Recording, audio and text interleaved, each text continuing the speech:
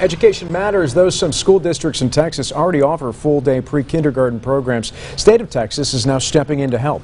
NBC 6's Steffi Lee shows us what this assistance will mean for students.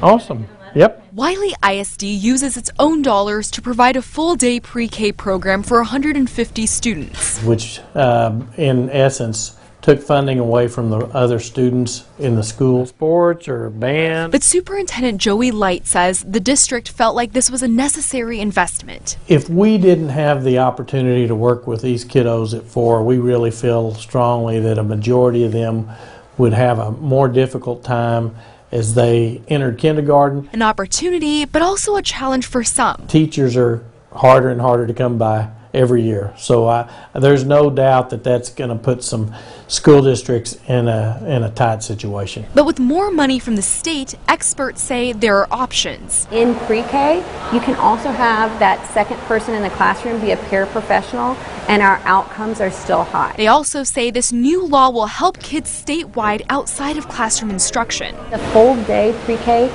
means that children will have access to 2 hot meals a day versus 1 hot meal a day. For families who are at or near the federal poverty level, this is going to be a huge boost to them in their whole family nutrition program. And they offer a key reminder, pre-K is only a first step in a long educational journey. You have to follow it up with high quality instruction at kindergarten, at 1st grade, 2nd grade, and all the grades up.